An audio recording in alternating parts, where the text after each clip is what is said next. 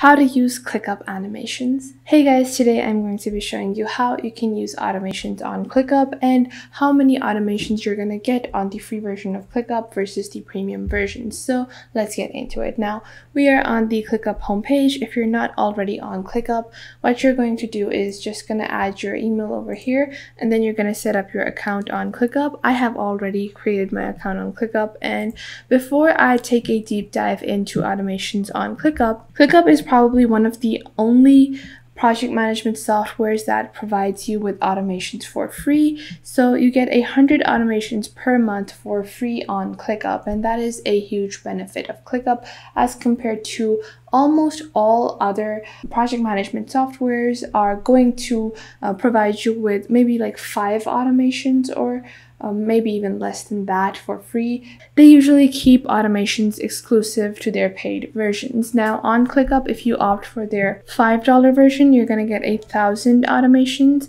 and if you go for their business version, you're going to get 10,000 automations. And even 100 automations are probably good enough for a starter or someone that has a small business. So moving on to our ClickUp account, you can see over here I am on my homepage here on ClickUp, and if you just click on spaces over here, I'm gonna go into my daily schedule space. It's a relatively empty space, and in this space I have 2 different lists. I have October and then I have November.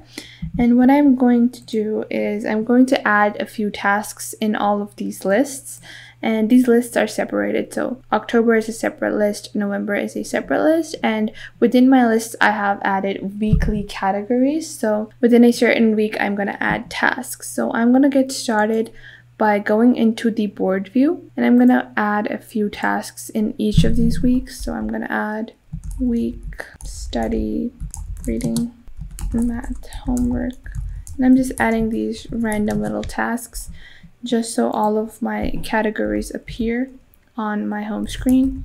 History assignment, geography, project, like that. I'm gonna add some to week 3. I think this is good enough. Now I'm gonna go back into my list view.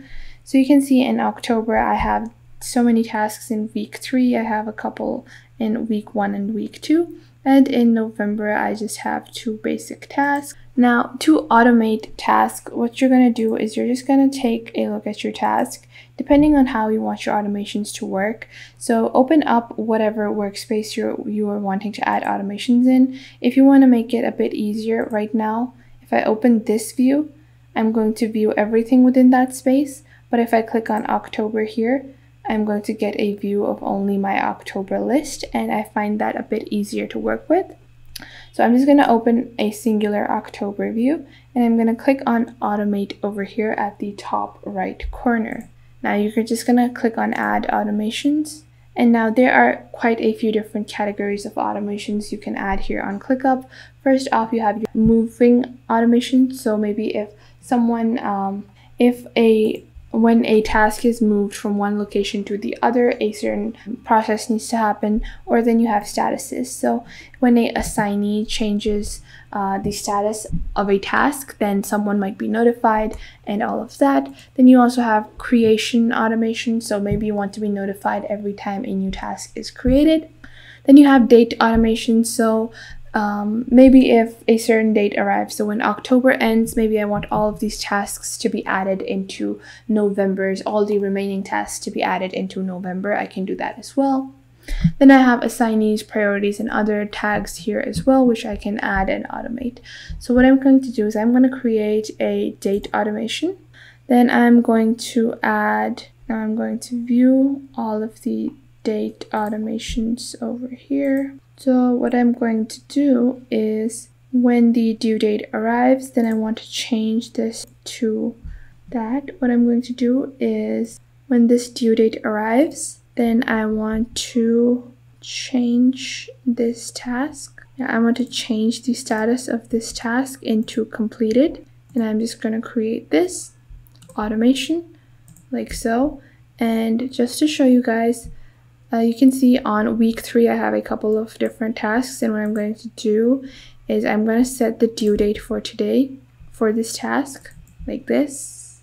Now I'm going to refresh my page, And now with that automation, my task has been moved. I can add more automations as well. Now, depending on how you set up your automations, if I added this automation into October, the October list, so this automation won't work on November's list. And if you want to add an automation to your entire space, you're just going to click on the space over here, and then you're going to automate it from here.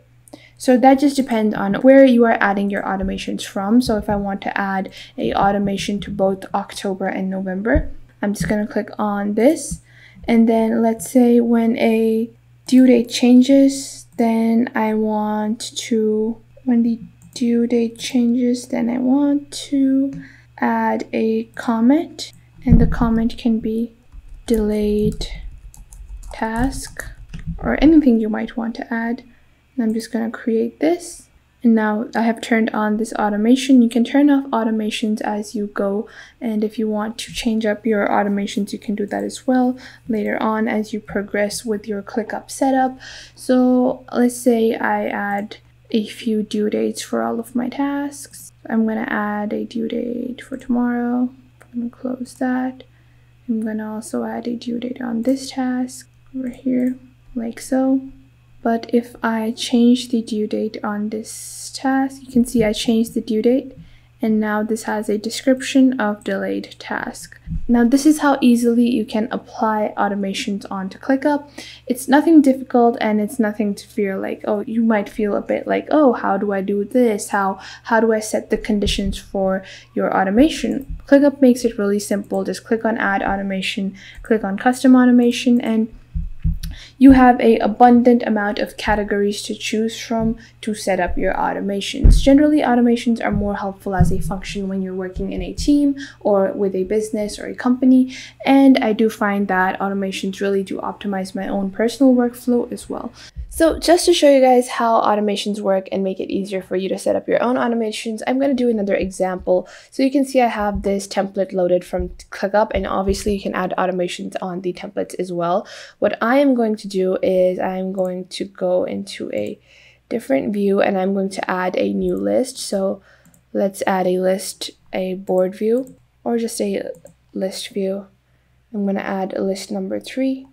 And what I'm going to do is I am just going to add this list as a now or never list. So things that are super urgent can be present within that list. So this is kind of funny, but still it's a very useful list. So what I'm going to do is you can see over here, if I go into class assignments, I have different little assignments. And what I'm going to do is I'm going to add the automation.